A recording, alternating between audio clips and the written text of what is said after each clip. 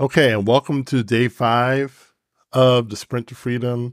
Very excited to have you in with us. And today, I wanted to talk about two things. Number one, I wanted to talk about faith, as we continue with the mindset piece of building your business. I wanted to talk about faith, and then I also wanted to talk about your assignment for today. So hopefully you've been publishing, you've been continuing to publish, being consistent with that, making your videos, making your audios, writing your blogs, whatever it is that you do. Hopefully you've been continuing to be consistent with that. And also that yesterday you started your lead magnet, right? So now that we got those two housekeeping things out of the way, let's talk about faith. All right. So if you're going to be successful in business, if you're going to really make this happen, excuse me, there needs to be a level of faith that you have, right? And there's got to be something in you that believes that you can do what it is that you're setting out to do. Because up to now, you've probably been an employee most of your life, not all your life. And to shift from being someone who works for someone else to being an employer, being someone who creates the paycheck instead of waits on a paycheck, that's a faith journey. That's a faith move. And you've got to be someone who builds faith as well as building your business. So for the 2 to 3 hours that you're going to work on your business every day, ideally, obviously you're going to be doing, the actual nuts and bolts. You're going to be doing the content. You're going to be creating products. You're going to be, talking to clients, talking to customers and so on. Right. So that's the building the business piece. But then you've got to build your faith when you're not building the business. You got to work on your mind, because your mind is going to do everything it can to turn you back around and head in the opposite direction. It's very easy to, to say, this isn't working. No one's buying my products, and I'm just going to cut bait, right? I'm just going to abandon ship. So I have an example. I took the SAT and I barely studied for it, and I got a decent score on it, right? And when you took the SAT back then, I don't know how it is now, but back then when I was in high school, you could choose where those scores were sent to, right? And so one of the choices was George Mason University in Virginia, in Northern Virginia, right? And the score was sent, and I never applied, right? Because I didn't think I could get in because my grades weren't that good, right? And I ended up going to community college. So I'm not exactly sure how I ended up at George Mason, how I ended up going. I didn't go to there for my undergrad. I went to HBCU called Norfolk State University, but I ended up at George Mason. I think I was looking at taking a course, and when I went to the registrar's office, they had the SAT score there, and the person working there said, well, we got your SAT scores. Why didn't you apply? And I said, I just didn't think my grades were good enough. But, the woman said, that the score certainly was good enough. And, perhaps I could have made a plan to get there if I did, maybe just did a little bit of community college and it ended up at Mason, right? And I don't regret my choice of going where I went. I needed to get out of the area, and I needed to, explore something different. So I certainly don't regret it, but it's interesting how life works sometimes. Sometimes and when I say life, more so our minds, sometimes we disqualify ourselves from a situation before actually trying to make the situation work. Sometimes we beat ourselves before the situation beats us, because we don't want to, we don't want to go through failure. We don't want to be rejected. We don't want to hear no. And so sometimes we remove ourselves from the situation instead of staying in the fight. And that's going to be something that's going to be a constant reminder throughout this whole 30 days is, stay in the fight.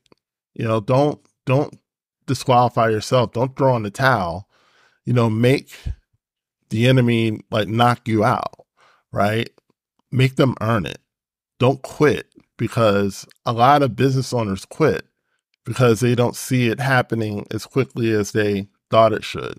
And that's why you have to build your faith up, because your faith is going to give you the strength to fight when you don't feel like fighting. It'll give you the strength. Faith will give you the strength to keep going when you don't feel like going anymore, right? The Bible says that faith is the evidence of things not seen and the substance of the things that we hope for, right? Now, I took that out of order, but the point is that faith, before you have clients, before you have customers, you have to have faith. If you don't have faith, then you don't have anything, right? Once you get clients and once you get customers, you don't need faith at that point because you have the manifestation of the thing. But before the manifestation comes, you have to have faith. And you have to hold on to that faith before the clients and the customers and the viewers and the followers come, right? This is something that a lot of people don't know, and certainly not something that's often talked about. But you got to hold on to that faith, right? You got to hold on to that faith. You have to have faith, and then you got to hold on to it before the manifestation comes. That's the literal process of faith. And the reason that you have to hold on to it is because that faith will draw the clients, draw the customers, draw the things that you want, the income, everything, the influence, everything. It will draw all of that in, but it won't happen if you don't have faith. Okay. So how does faith come? Well, the Bible's a great book on faith, and the Bible says that faith comes by hearing, right? And hearing by the word of God. Now, the word of God obviously is the Bible. So in that context, yes, reading the Bible increases hearing, but basically any word, anything that you speak over and over again, anything that you hear over and over again builds faith. How many things have you heard over the course of your life that weren't true, but because you heard it so many times, you accepted it as true, right? I can give you some examples. Santa Claus, the Easter Bunny, Bigfoot, Tooth Fairy, right? All these different things that in reality don't exist, but we've heard it so many times, especially as young people, as kids, that we believed it, okay? You can hear something over and over again and accept it as fact, even though there's no evidence to the contrary.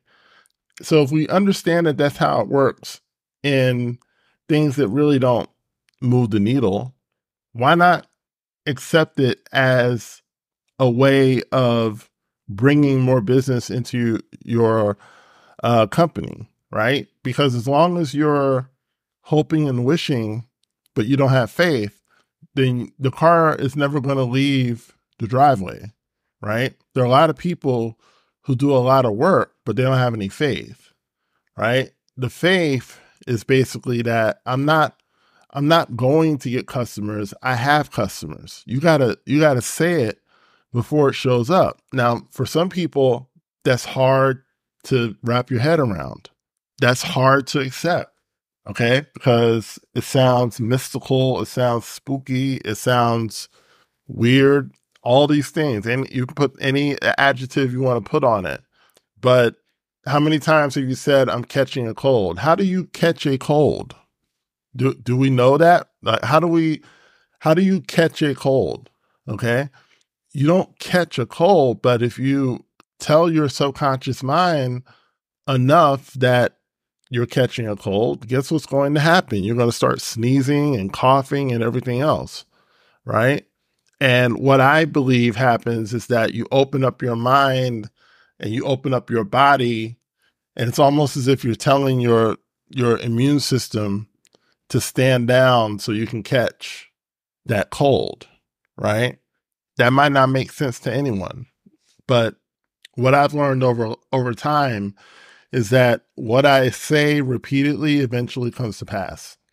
And the older I get and the more faith I have in the things that I say, it happens even quicker.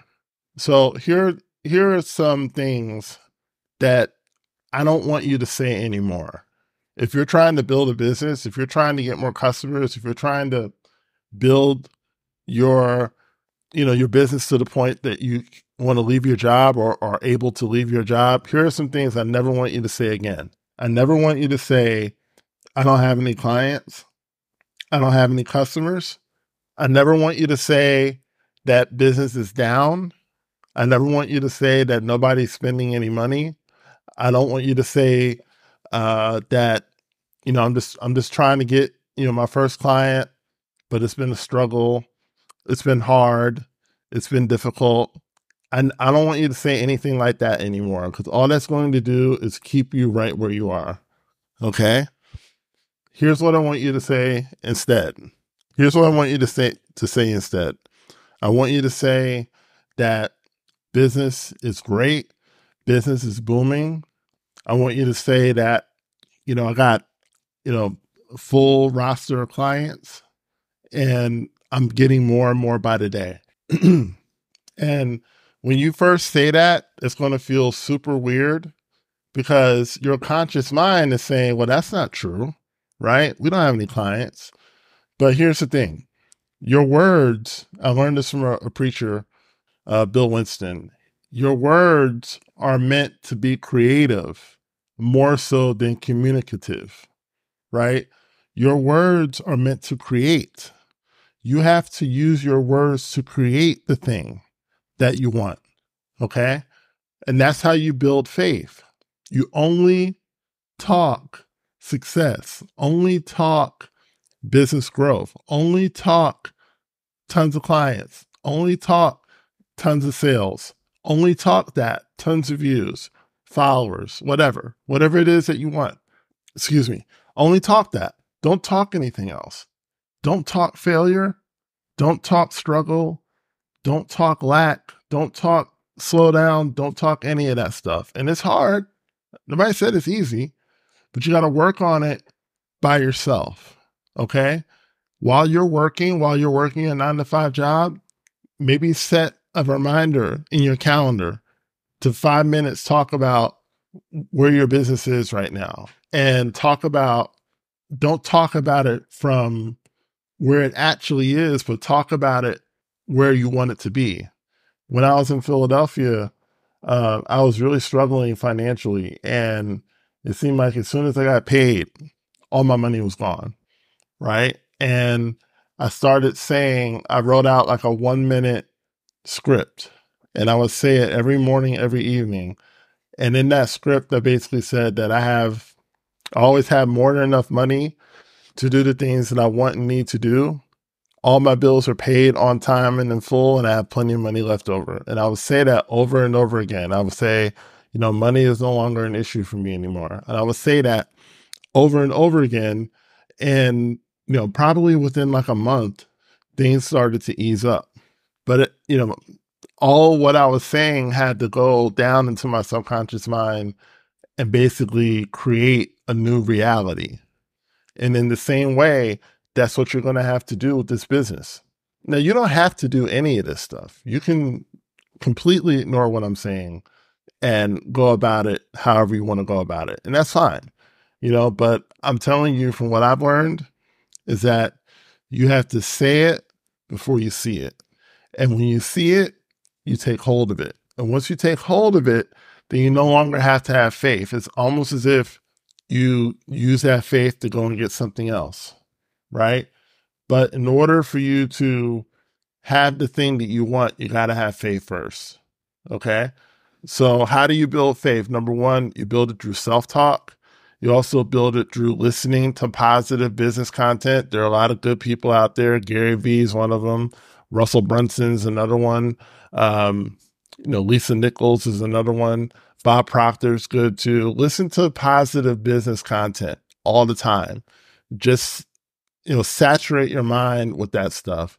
Change your self-talk and start speaking the things that you want to see in your business, and then take action, right? Because faith without work is dead. You can do all the affirmations, all the self-talk that you want, but until you take action and actually put stuff out, that's why we're doing these daily challenges, right?